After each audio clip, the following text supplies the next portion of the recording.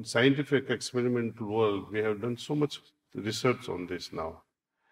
You must have heard about mindfulness, vipassana meditation, etc. There, a lot of research had also gone in. They measured these monks, Buddhist monks, their meditation, those who have accumulated on an aggregate about 15,000, 20,000 hours of meditation in their lifetime. So they hook them up with those probes and measure EEG waves.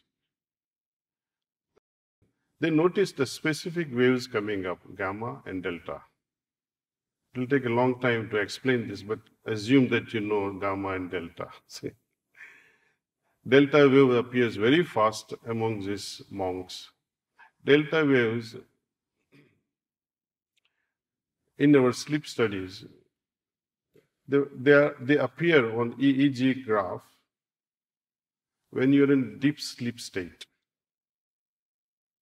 When we are so busy like children, our brain waves are very fast, tremendously fast, like 30, 40 per second.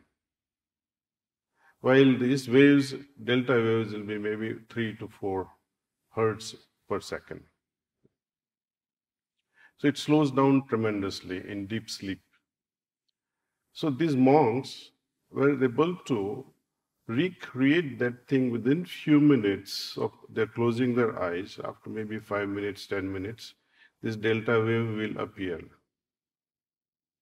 With heartfulness meditation, we did research also in Dayton. Even of our cardiologist doctor, he had a lab available to him. So that was our first experiment.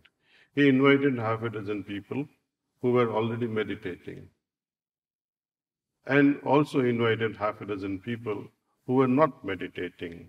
But with this first transmission, what happens to an individual?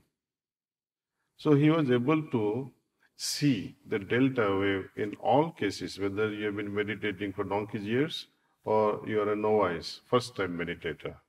This delta wave will appear within 3 to 4 minutes. That's heartfulness because of pranahuti.